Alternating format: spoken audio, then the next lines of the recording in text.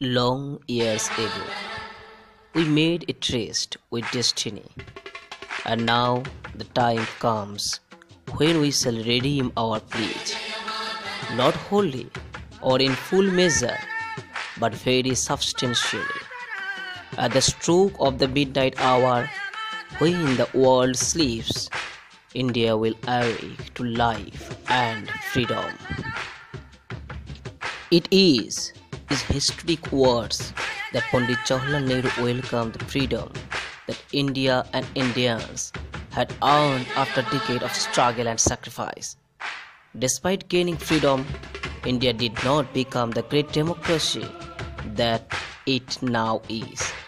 It remained a constitutional monarchy with King George VI as its head of state. It is nearly 2.5 years later, on 26 January 1950, when the Constitution of India came into effect, that India became the most populous democracy in the world. It is on this day that our nation became the Republic of India. It is the momentous occasion that we celebrate on 26 January each year, Indians' Republic Day. Each year, we look forward to our Republic Day with great excitement and enthusiasm. The arrival of the President, the unfurling of the flag, the 21-gun salute, the marching regiments, the state tabulas, the performance by the school children, each of these leaves us full of pride. Each of these lent meaning to our Republic Day. There is, however, much more to the Republic Day celebration. The President's visit to the Amar Jawan Jyoti at the start of the day is a homage to all those who sacrifice their lives at the altar of patriotism. The importance of the Republic Day of India goes well beyond the fact that it is one of the three national holidays of the country. It is the day which marks the adoption of the Constitution of India by the people.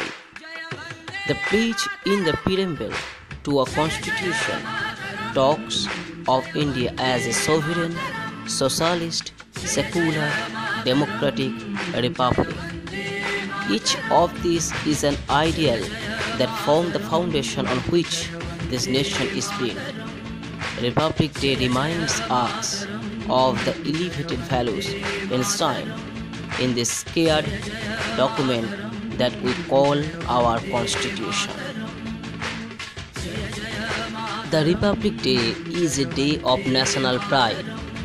The grand display of military pride serves as a reminder that the security of our territorial sovereignty comes at the cost of many sacrifices.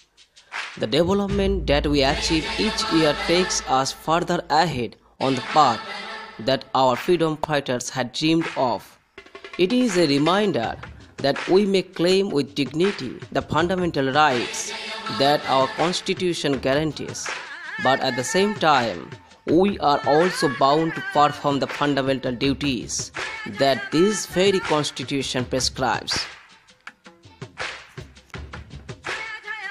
The gallantry awards awarded on this day are meant to teach us the value of courage and value. The appearance of young children, recipients of the National Bravery Award, is meant to inspire us into selfless acts. The Republic Day is also an exercise in direction setting for the country as a whole. We look forward to the chief guest, usually a dignitary, a head of state, or a government from a friendly country. This is of great significance. It tells us of the diplomatic, economic, and military relations between that country and our own. When we are asked, what is Republic Day? we can merely choose to refer to the parade and the fact that it is a national holiday. We can, on the other hand, choose to reflect on the deeper significance of the day, the various conventions that are followed, and the importance of the Constitution, which is an all-encompassing document which embodies India's diversity and upholds equality, justice, and liberty. This year, when we talk about our Republic Day, let it be form a place of deep personal commitment to the national building process. Our nation may be vast, but we are its building blocks, and our Republic Day brings with it a reminder to strengthen ourselves and dedicate ourselves to bringing our country its due pride. Let this be our dream, our ambition, and our pledge on 26 January this year. Thank you very much.